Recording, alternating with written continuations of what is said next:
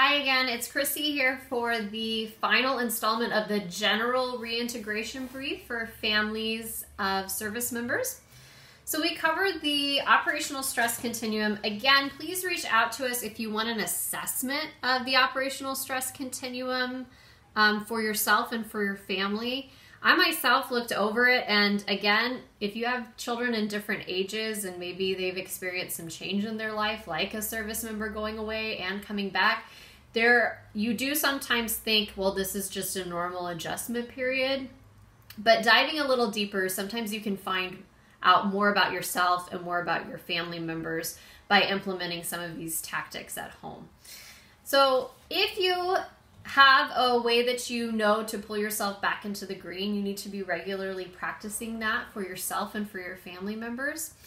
You cannot pour from an empty cup. I know we've all heard that before, but really self-care is not selfish. It's something you should be practicing regularly.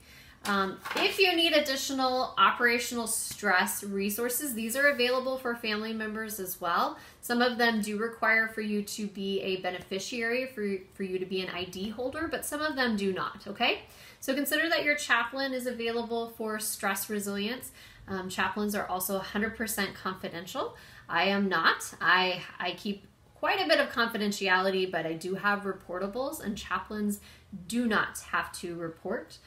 They do possess 100% confidentiality. Your chain of command has additional stress resources. Commands do have resiliency teams, so you can reach out to them for additional resources. Your ombudsman goes through additional stress training when they go through basic ombudsman training. Your Fleet and Family Support Center. So I'm one of those people that come out and provide briefs about stress, so you could reach out to us. Someone in the life skills department can help you with that. Military One Source operates like 24/7 Fleet and Family. So if you're an ID holder, that's free for you. Call them or go online and you can chat online 24/7, 365 days a year, they're available. And then you have your Naval Center for Combat and Operational Stress Continuum. So that's the organization that comes up with the operational stress brief.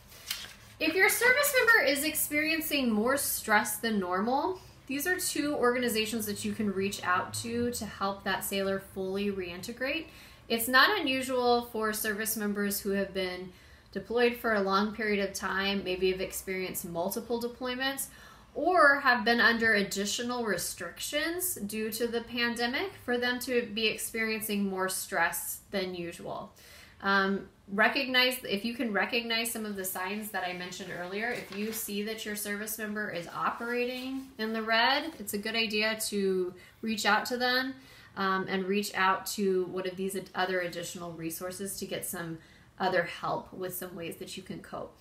If you feel like that service member is experiencing more stress than usual, or if you yourself are experiencing anything that is more than you can handle, if you feel like you've been living in the red for a long period of time, if you're experiencing any kind of suicidal ideations or any kind of suicidal thoughts, the National Suicide Prevention Lifeline is who we want you to reach out to immediately.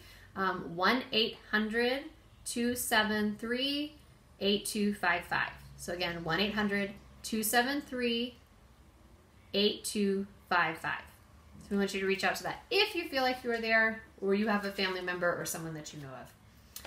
So I will come back and cover a little bit more about reintegration with children and reintegration with intimate partners.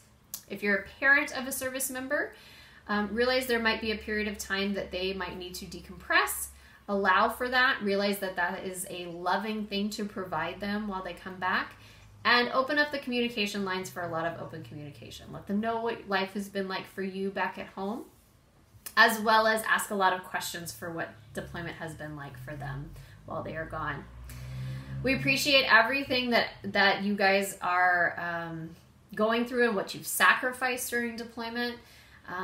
We will be here for you through this and after this, so reach out to us at any point. Our centralized scheduling number is listed on this slide, as well as all of our operation sources, but most of us are working from home at this time. So please feel free to reach out to us for additional resources or any other questions that you might have.